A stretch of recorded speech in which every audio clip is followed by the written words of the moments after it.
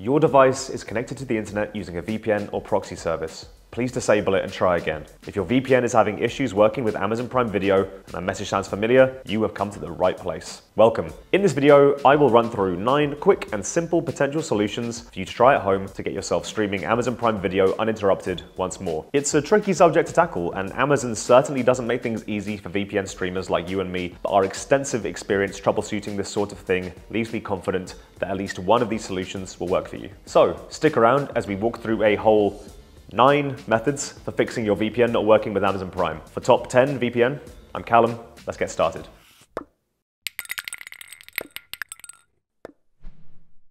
We're going to go through these options in the order of likelihood to succeed, starting with the most likely solution to your issue and ending with the most niche. Feel free to follow along at home alongside this video, mimicking our steps and pausing as and when you need to. Solution 1. Change your Amazon account country. This is the most common reason why VPNs stop working with Prime Video, and it's because you haven't changed the country that's linked with your account. It doesn't matter what you do or what VPN you have, if you haven't taken this step, then you won't be able to stream. Changing the region means creating a new Amazon account in the required country. For example, if you want to watch Amazon Prime Video's US library, then you need to create an account based in the US. The good news is that you can do this using your same email address and billing details as your current account. Once you've done that, just connect to a VPN server in that country and begin streaming all that lovely new content. Solution 2.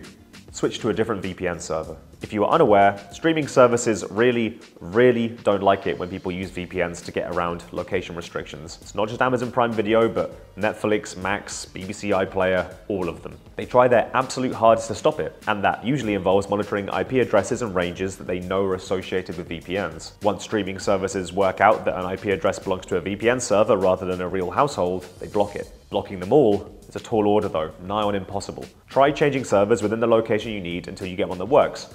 Or if you can't change the server manually, simply disconnect and reconnect to get a new IP address each time.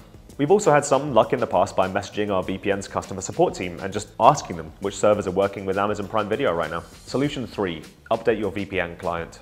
I know, I get it. You were going to do it later. We've all been there. You don't open up your VPN until you want to use it, and then when you want to use it, you don't want to wait around for it to update, so you simply never update it. Well, now is the time to finally update your VPN. Aside from the myriad security reasons as to why you should do it, outdated VPN software can often suffer compatibility issues and simply not work as well, even when it comes to unblocking streaming services.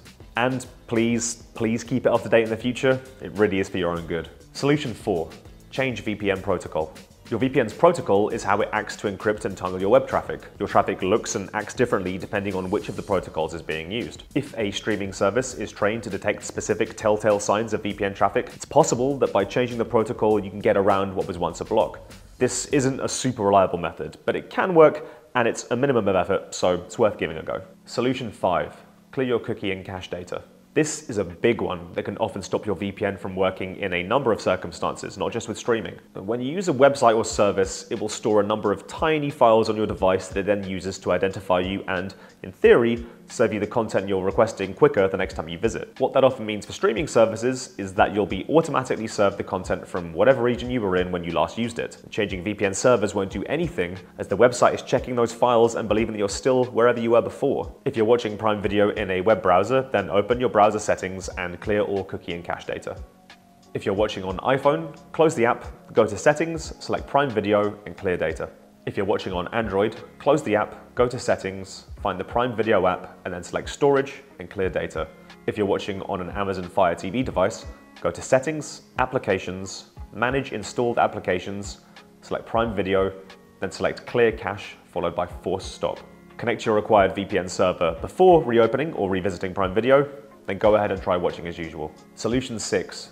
Disable IPv6. Without getting into the technicalities too much, there are 2 types of IP address, v4 and v6. You'll have an IPv4 address assigned to your router, but you might also have an IPv6 address too. They're not as ubiquitous, but are becoming increasingly common. The issue is that because not everyone has an IPv6 address, a lot of VPNs have been slow on the uptake to make sure they, actually work with IPv6. An otherwise reliable VPN could find itself leaking your IP address if it doesn't know how to properly handle IPv6. The solution is to simply disable IPv6 on your device. Don't worry, this can be reverted just as easily as it's put into place, and it shouldn't affect your device's internet connection in any negative way whatsoever. To disable IPv6 on Windows, open Control Panel, then go to Network and Internet, Network Sharing Center, change adapter settings.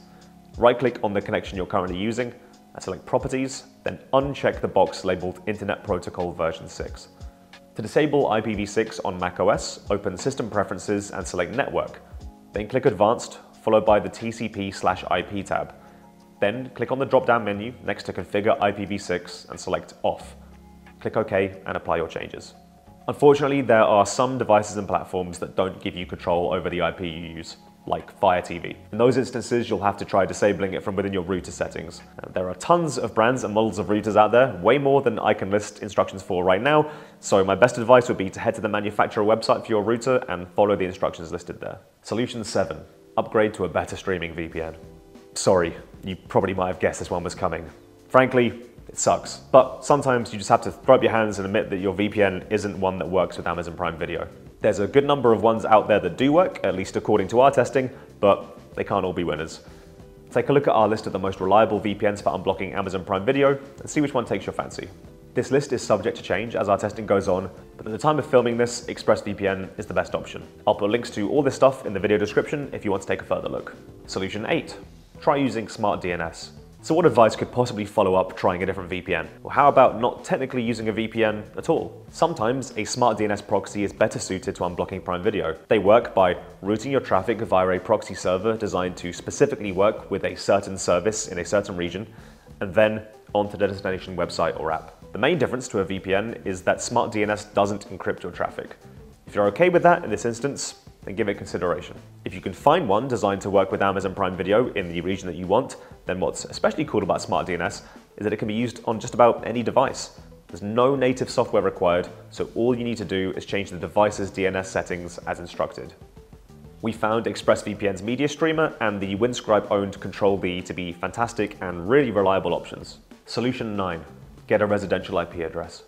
So you remember how I said that streaming services are always trying to shut out VPN IP addresses? But what about if instead of just using a regular VPN server based in a data center, you instead used a real, genuine residential IP address from another region? It's actually something you can do.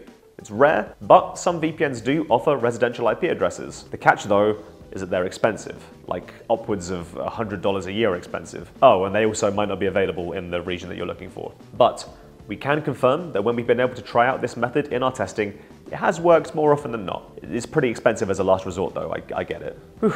That was actually quite a lot to get through. In a weird way, I actually hope that no one is seeing this part of the video, as hopefully you've already had your problem solved and you've closed YouTube and gone off to watch Amazon Prime TV just like you wanted. If you are still here though, thanks for sticking it out with me. As you're clearly a diehard, it would be hugely appreciated if you'd consider liking this video and subscribing to the channel, and do let me know in the comments if you still can't get Prime Video working so that I can help troubleshoot. Be sure to check out our dedicated guide to fixing Prime Video with a VPN for even more detailed information, plus some recommendations for the very best VPNs to use for just this very purpose. Best of luck, and I'll see you next time.